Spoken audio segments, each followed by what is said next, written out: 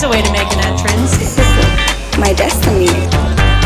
It was now a conspiracy of witches. Download Veely today.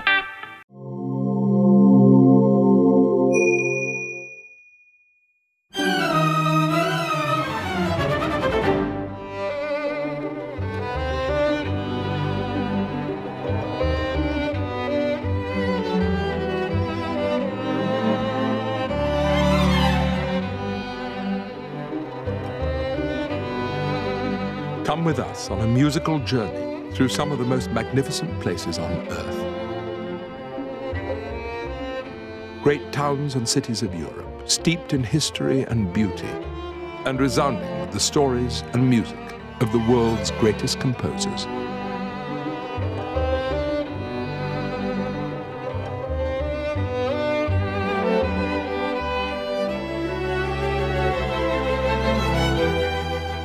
Handel, Debussy, Rossini, Chopin, Elgar, Rachmaninoff. Just some of the greats in our classical destinations.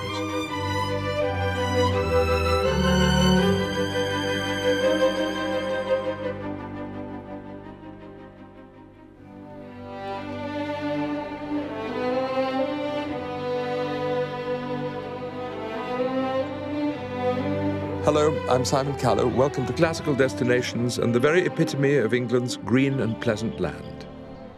The Cotswolds gave birth to two of England's most significant composers of the 20th century, and among its most innovative and original, Gustav Holst and Ralph Vaughan Williams. I'm in the very pretty town of Cheltenham today. Here, Gustav Holst was born in 1874, and just 2 years earlier, not very far south from here, in the village of Down Ampney, Ralph Vaughan Williams was born.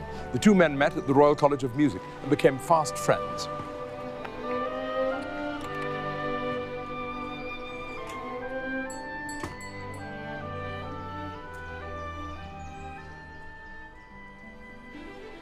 Situated on the edge of the beautiful Cotswolds, Cheltenham started out as a humble market town, but by the end of the 18th century it was one of the smartest health resorts in England. So grand as its Regency period main street, it was named the Promenade. Cheltenham's other claim to fame is that it's the home of the steeplechase horse racing, and its racetrack is one of the most famous in England. Mind you, Holst wasn't the only famous person born here. It was also the hometown of the British Antarctic explorer Edward Wilson, born just 2 years earlier.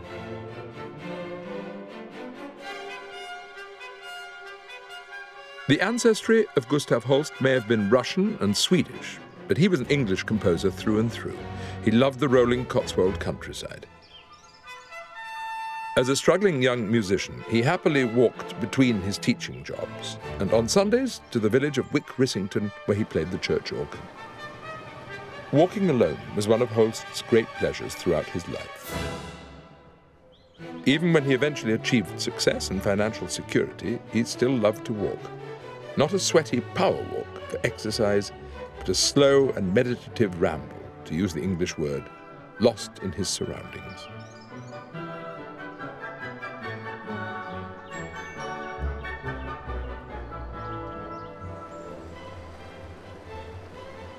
Walking provided Holst with both solitude and a deep spiritual connection with nature, and it undoubtedly helped him in his exploration of English folk music, the passion he shared with Vaughan Williams.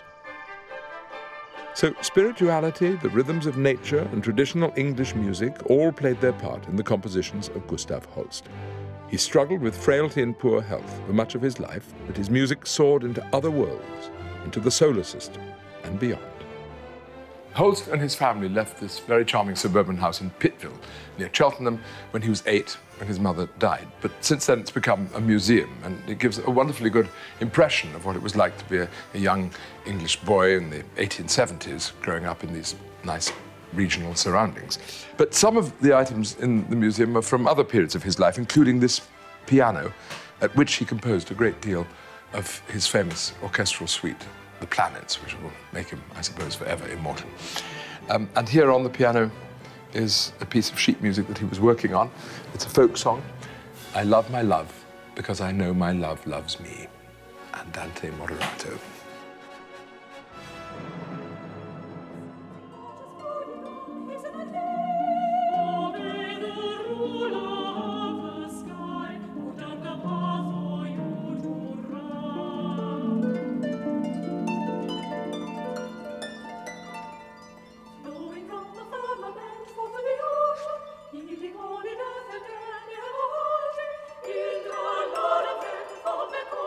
And here it is, the room in which Gustav Holst was almost certainly born in 1874, an absolutely typical little middle-class Victorian room, warm, cosy, comfortable, mundane.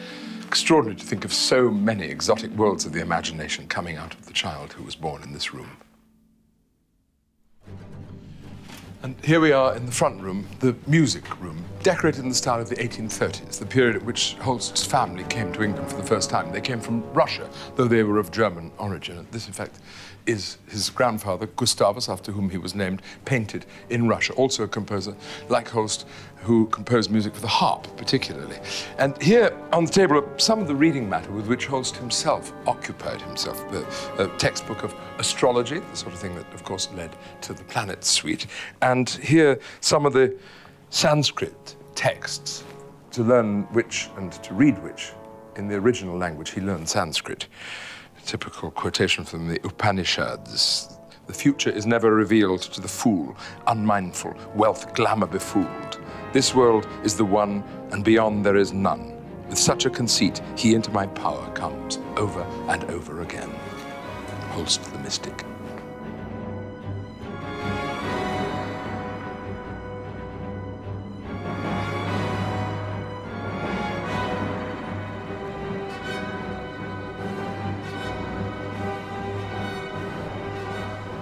Although immensely talented musically as a child, Holst had to work very hard to turn his gifts into a career.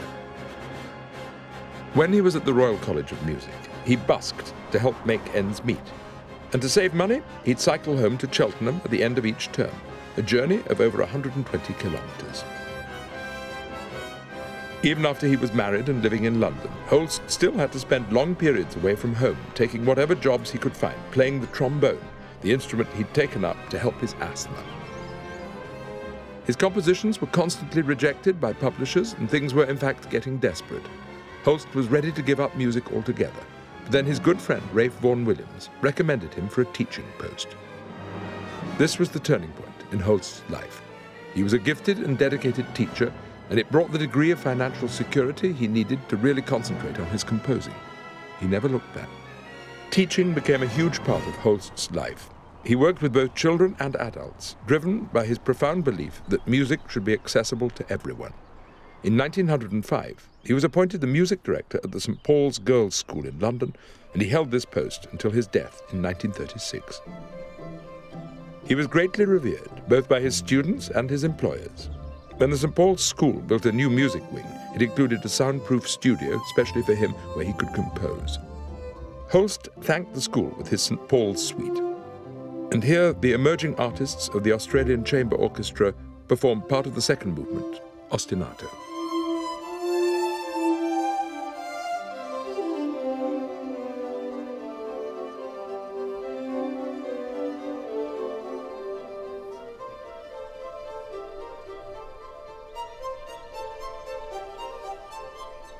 Now a little more financially secure, in 1908, Holst and his wife Isabel moved into this house on Barnes Terrace in the picturesque London borough of Richmond. The River Thames is close by, so there were places for Holst to walk and meditate, although he still liked to escape into the countryside on weekends. Holst is forever associated with the pretty little Essex village of Thaxted. He first came here in 1914. Purchasing a cottage as a refuge from the exhaustingly busy life of composing and teaching that he'd built for himself in London. Here, Holst relaxed, took long walks, and, his creative batteries recharged, began work on his masterpiece, the Planet Suite. In Thaxted, Holst discovered something else that greatly excited him: the parish church. It wasn't like any other English parish church, no, more like a scaled-down cathedral. Inspiring, but still intimate. It would, Holst thought, make the perfect venue for a music festival.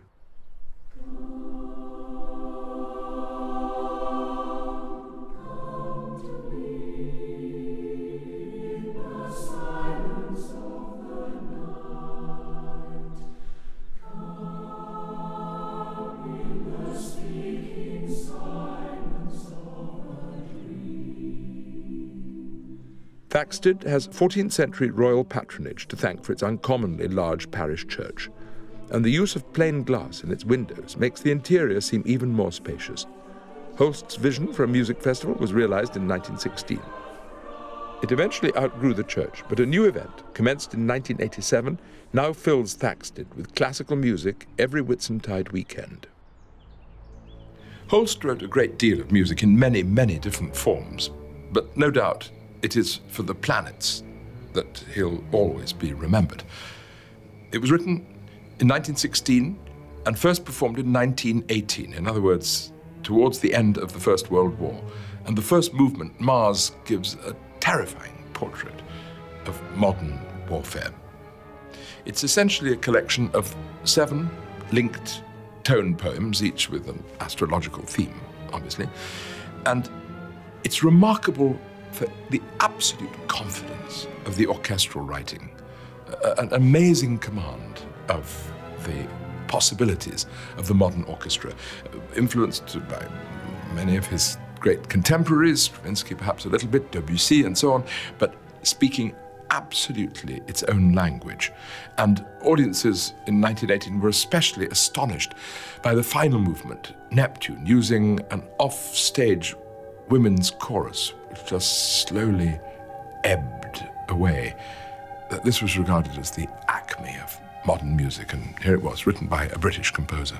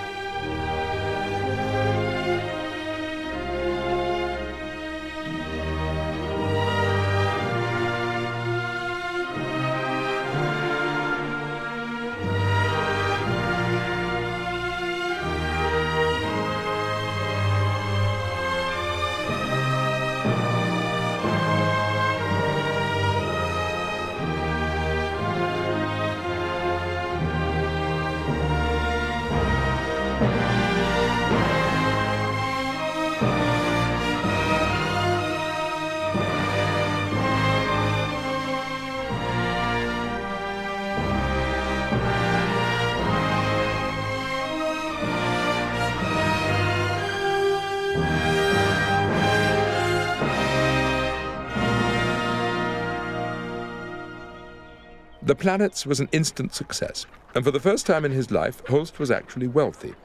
His health remained poor, though, and at the start of the First World War, he was declared unfit for military service. But Holst was desperate to do something to help. Even his wife was driving an ambulance.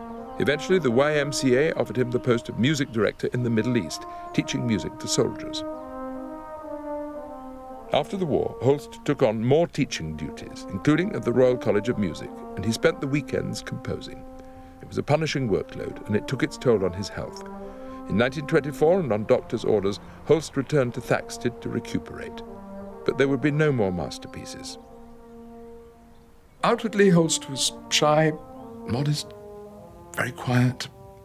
Mentally, his scope was vast. He was interested in all sorts of systems of thought, religion, psychology, astrology, alchemy, and he studied them in great depth. When he became fascinated by Hindu mythology, for example, he learned Sanskrit, an immensely difficult language to master, and wrote wonderful settings of the Rig Veda hymns, Also, he wrote in his masterpiece, The Hymn of Jesus, something of the ecstatic religious experience of the early Christians. But he detested the publicity and success that came to him with the planets. His idea of paradise was to cycle off either into the English countryside or, for example, in North Africa, into the Sahara to track down folk music. He was inward and private and essentially very modest. Quiet and modest man though he was, Holst was a genius, for all that, with a unique form of expression. As you can hear, when the Australian Chamber Orchestra Emerging Artists play the extraordinary and exuberant Dar Garçon, the final movement of the St. Paul's Suite.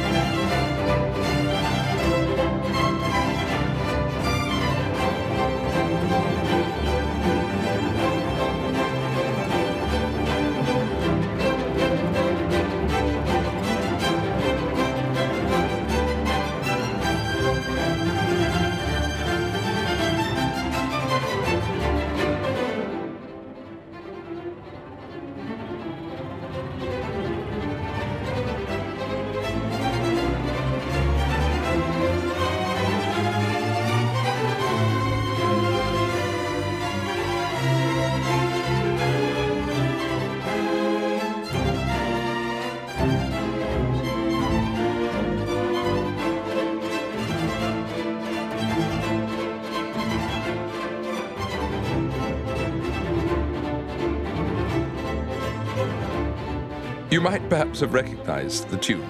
It was, of course, also used by Ralph Vaughan Williams in his Fantasia on Greensleeves, and it's one of the oldest folk tunes known to us, just like the ones that Vaughan Williams and Holst discovered on their joint expeditions into the English countryside.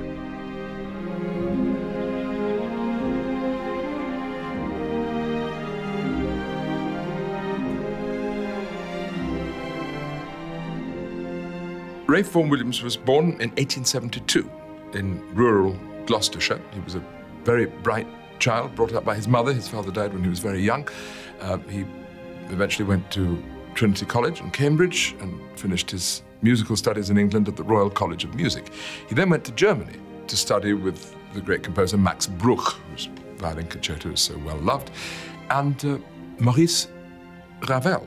So there was nothing insular about Vaughan Williams. He was an extremely sophisticated composer, and the fact that he chose to root his music in the folk music of his own country by no means means that he was lacking in ambition of any kind.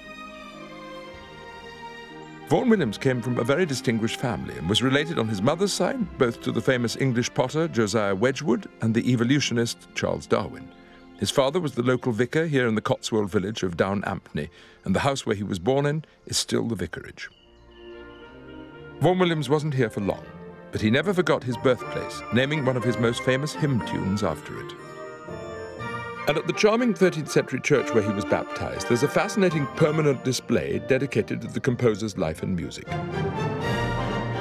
Down Ampney is in every sense the classic English village, and it's easy to see how it would have left an impression on the small boy destined to be one of England's greatest 20th century composers. Like Holst, though, Vaughan Williams was also something of a slow starter in music, and in fact he was 30 before he achieved any real success. And then there was no stopping him, and he was not only hugely prolific in his output, but achieved just about every accolade England could give him.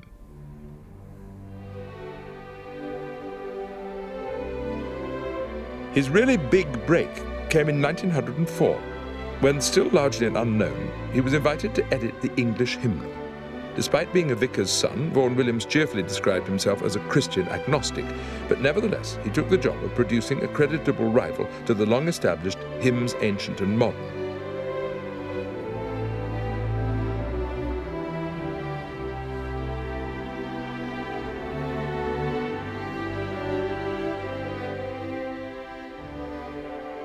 It was a huge project which took 2 years.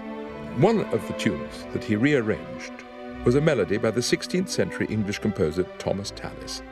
And this it was that really made the music world sit up and take notice of Ralph Vaughan Williams. The Fantasia on a theme by Thomas Tallis is still one of his most popular works. Just about anywhere in the Christian world on a Sunday, there's a very good chance of hearing a Vaughan Williams hymn tune, an enduring musical legacy indeed. He was also a committed socialist who refused a knighthood, but still wrote stirring music for 2 coronations, the festival Te Deum for George VI and the old 100th Psalm tune for Queen Elizabeth II.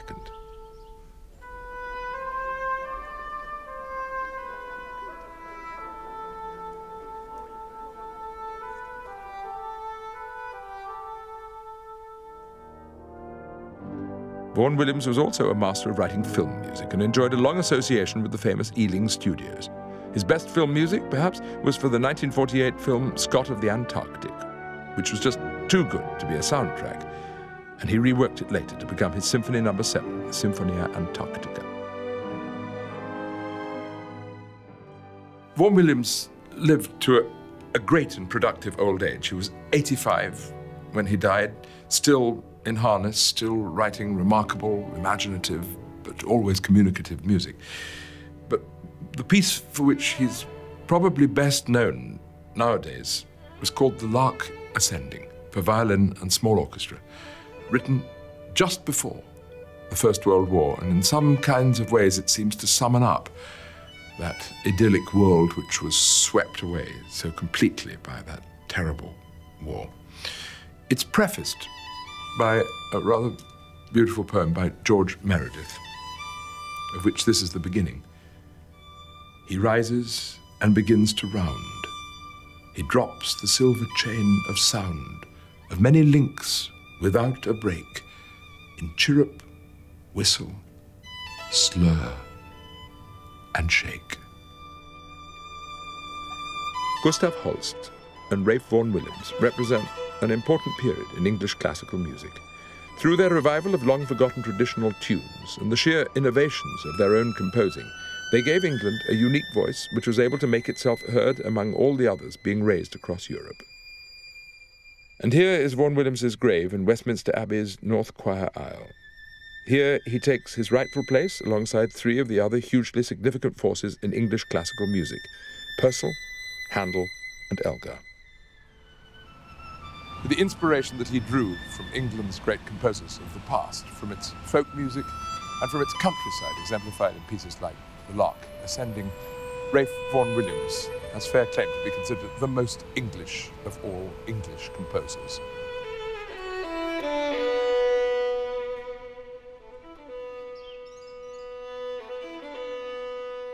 Next Classical Destinations is heading across the English Channel to France, where another larger-than-life composer, Camille Saint-Saëns, had a profound effect on his country's music. For now, though, from me, Simon Callow, it's goodbye.